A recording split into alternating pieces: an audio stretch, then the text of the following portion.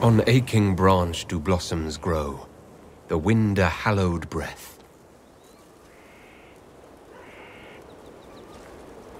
It carries the scent of honeysuckle, sweet as the lover's kiss. It brings the promise of more tomorrows, of sighs and whispered bliss. You can't be serious. As I recall, your list was very specific. And that is the poem you chose? Oh, so the list is more detailed than I thought. Carmenum de Amatus. I thought this one was banned. His lips on mine speak words not voiced, a prayer, which travels down my spine like flames that shatter night.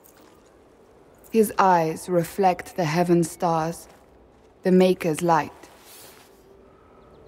My body opens, filled and blessed, my spirit there. Not merely housed in flesh, but brought to life. Shall we read another?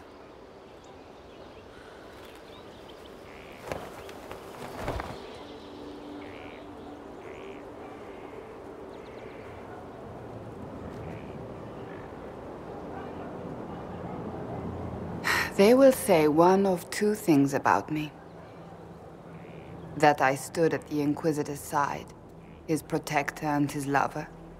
That it was meant to be. Or they will say I was led from the path of faith by the wiles of a madman. Is this your idea of pillow talk? If you wanted sweetness and light, you picked the wrong woman. Point taken. I've feared you since the moment I laid eyes upon you. I have never known anything like it. I've been with only one other man in my life. A mage, with whom I adventured when I was still very young. He died at the Conclave. I will not let Corypheus win. I will not let him take you from me. You can't control what will happen, Cassandra. Perhaps, but that will not prevent me from trying.